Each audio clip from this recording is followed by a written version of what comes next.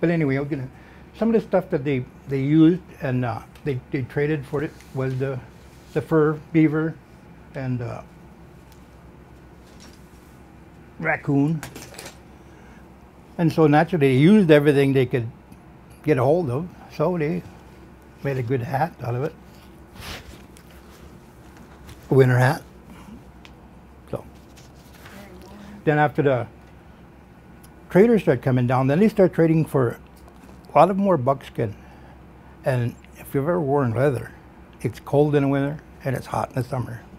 So as soon as they could, they start trading for cotton, calico cotton, and for wool. You know, a lot more comfortable to wear, more warm and everything else. And so they traded, and they made, one of the items they made was their winter coat out of it. This is a Pendleton blanket that was cut and made into a capote. So you kind of had a tie. They never had any buttons or zips, so they had a tie and tie it shut. As you go. Then of course they never had any matches or anything like that to make fire. So everything was, all their fire was started with flint and steel. So they get a steel striker and you get some of this knife river flint, create your spark, catch it on your char cloth, start your fire up. And another thing they used their flint for was arrowheads, flint arrowheads.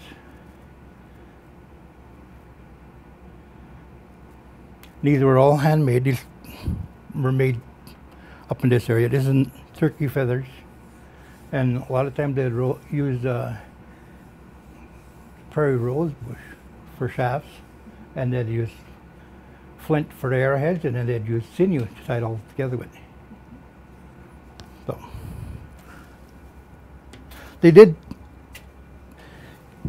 trade and carry black powder rifles and black powder pistols, usually the same caliber, so you don't have to carry round ball for your pistol and separate ones for your rifle. They're usually the same caliber, so you interchange, everything interchanged.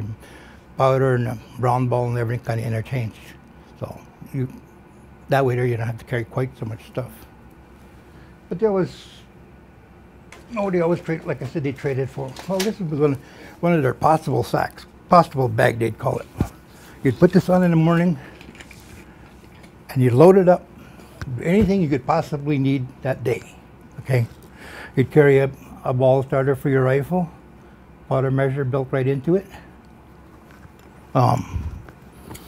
Carry some round ball, bullets, carry some caps. They'd carry their fire starting kit. You got a flint in here and some steel in here. You could create your sparks, start your fires. They'd carry a knife. Got a lot of the animals they got, they didn't carry them back whole. Wherever they got them, they skinned them right there. Just carried the hides back. And they'd carry a tomahawk or a hatchet, cut steaks, drive steaks. And they had a lot of other little stuff too that they'd, little bags. It's a turtle. It's made into a bag.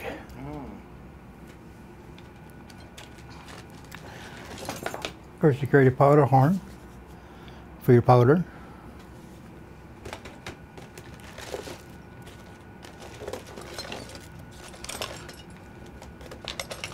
They carry another bag. A lot of times it... Oops, I get it. It's tangled here.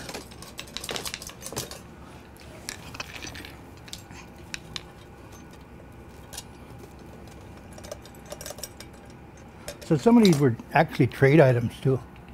They would make these up, and then when they go back to rendezvous, they'd trade them back for whatever.